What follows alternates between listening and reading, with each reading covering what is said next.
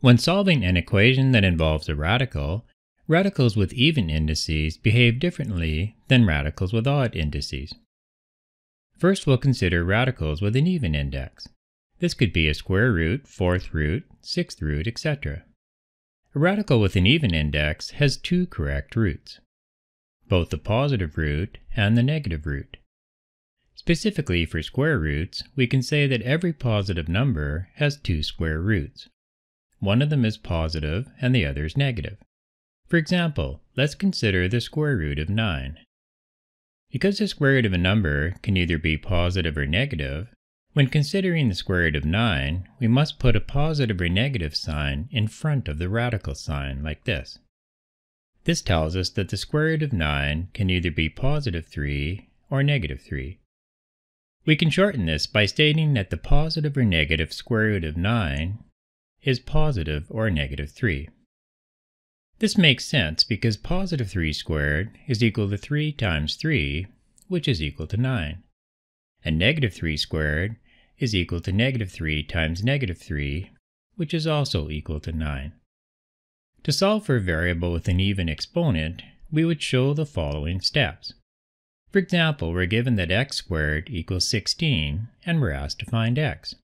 We can do this by taking the square root of both sides of the equation. The square root of x squared is x, and we show the square root of 16 as the positive or negative square root of 16, which is positive or negative 4.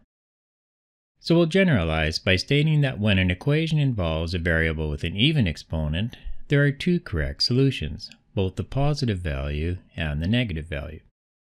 Now we'll consider an equation involving a radical with an odd index. Let's say we want to find the cube root of 64. We can write the equation x cubed equals 64 and solve for x. We'll try substituting positive 4 for x.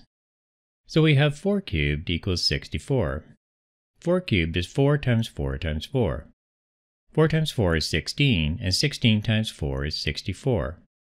This is correct, so positive 4 works as the cube root of 64. Now we'll try substituting negative 4 for x. So we tentatively have negative 4 cubed equals 64. Negative 4 cubed is negative 4 times negative 4 times negative 4. Negative 4 times negative 4 is positive 16, and positive 16 times negative 4 is negative 64. And negative 64 is not equal to 64, so this is incorrect. So we can state that the cube root of 64 is positive 4, but not negative 4. Or we can simply state that the cube root of 64 equals 4. So there's only one correct solution to the cube root of a number. Unlike square roots, we can find the cube root of a negative number.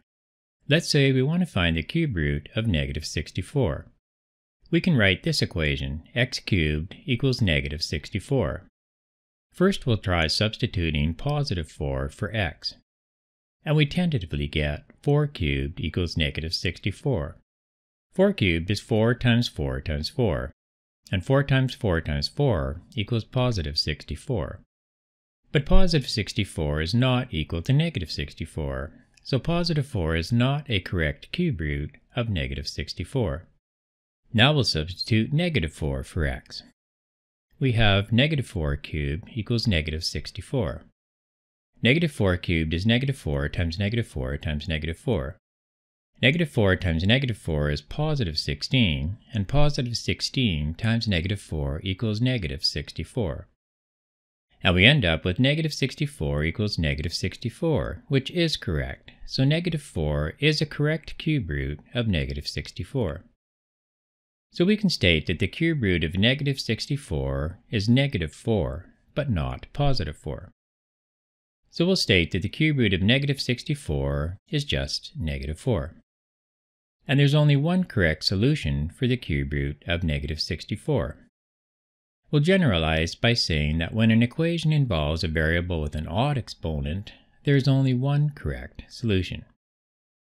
To summarize, when an equation involves a variable with an even exponent, there are two correct solutions, both the positive value and the negative value. For example, if x squared equals 25, then x equals the positive or negative square root of 25, which is positive or negative 5. However, when an equation involves a variable with an odd exponent, there's only one correct solution. For example, if x cubed equals 27, there's only one value for the cube root, so there's no positive or negative sign in front of the radical, and we say that x equals the cube root of 27.